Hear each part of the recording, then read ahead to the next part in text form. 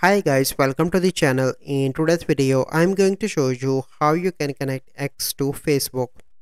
So first step you need to do is to go on to your X and make sure you remember your username.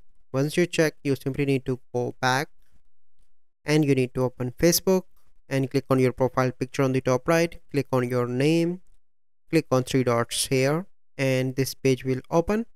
Then you need to click on edit, scroll down again and here you can see links. Click on edit and here you can see social links, so click on add social links, select on platform and from here you need to select the Twitter, that is X, and here you need to add the username. So I'm going to add at the rate of,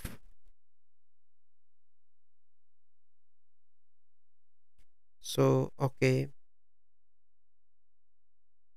and then you need to click on save on the top right, and that is incorrect, that why it will not showing. Once you add the correct, here you can see an option of save. Once you click on that, your work will be done. So this is a process that you need to follow.